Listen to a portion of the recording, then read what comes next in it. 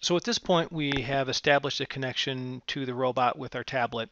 And the next thing we need to do is start taking measurements, whether we're setting up the total station on a job site by shooting in control points, or whether we've already done that and we want to measure some things.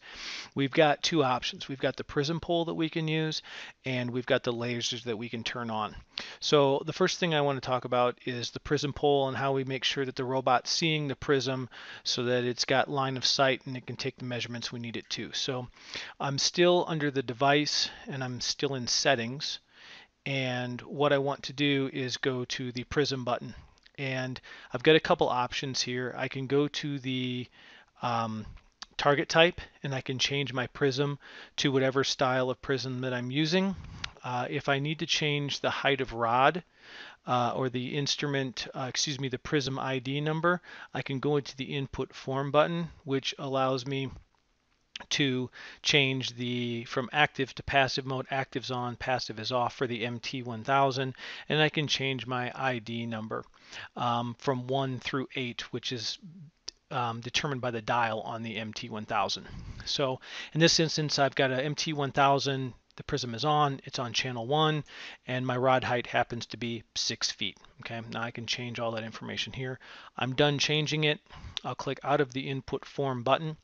And so the next thing that I want to do is I want to point my robot in the general direction of the prism. Now the closer I get, the better, because when I perform a search, it's going to do a search window, and the less window that has to look in, the faster it's going to find that prism. So I've got my robot pointing in the general direction of the prism, and I'm going to go ahead, and this is my prism button here, and this is my search for the prism button. So I'm going to search for the prism, and what the robot is now doing is it's looking left, right, up, and down in a specific search window, trying to find that MT1000 that's on channel 1.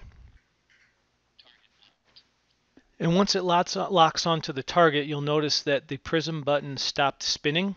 And now if I go and grab my prism pole and start moving it around, you'll notice that my horizontal angle and vertical angle now have data being fed to them.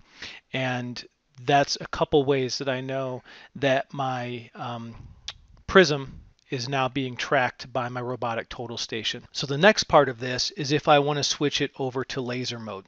And switching to laser mode is as simple as clicking the prism button here, and when I click it, it will switch over to DR mode.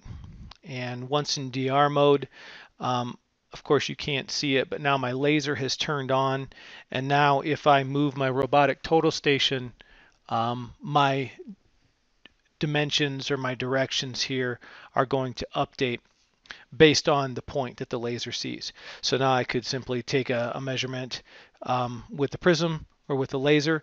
Keep in mind, if I switch back to prism mode, then my prism icon is going to be spinning, which means it doesn't see it doesn't see the prism until I move that prism into the path of the robot, or the robot does a search and locks onto the prism.